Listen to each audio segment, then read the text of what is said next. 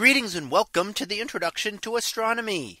One of the things that I like to do in each of my introductory astronomy classes is to begin the class with the astronomy picture of the day from the NASA website, that is apod.nasa.gov/apod. And today's picture for January 19th of 2023. Well, it is titled the Seagull Nebula. So what do we see here? Well, this is what is known as the Seagull Nebula for its perhaps bird-like appearance, the nebula at the upper left being the head, and then kind of diagonally going from lower left to upper right, the wings of the bird, as it would be perhaps flying through the air. Now, this is actually a region of star formation, and we see that a lot when we look at regions that have a lot of gas and dust within our galaxy. And there are star forming regions, including what we see as the Seagull Nebula here. But even a part of it, the upper part, sometimes known as the Parrot Nebula for its distinct, perhaps parrot-like head. And that is also known by a catalog designation of NGC 2327.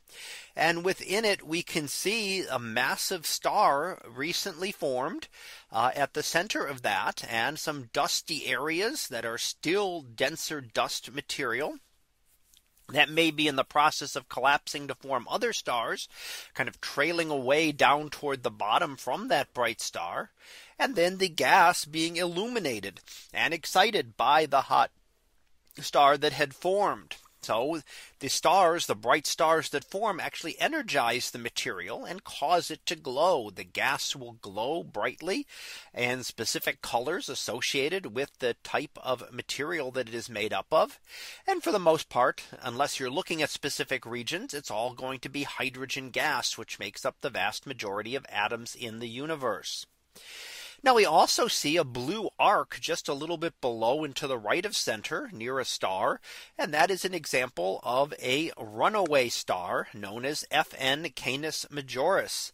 A runaway star means that the star is traveling at a high velocity through space. And here we see a shock wave ahead of it. That's the shock. That blue arc is the shock wave as this star travels rapidly through dusty areas and gaseous areas and excites the material right in front of it as it moves through those.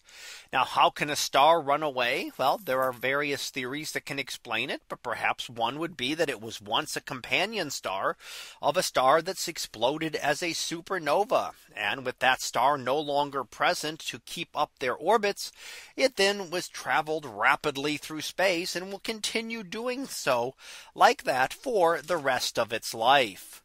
So that was our picture of the day for January 19th of 2023.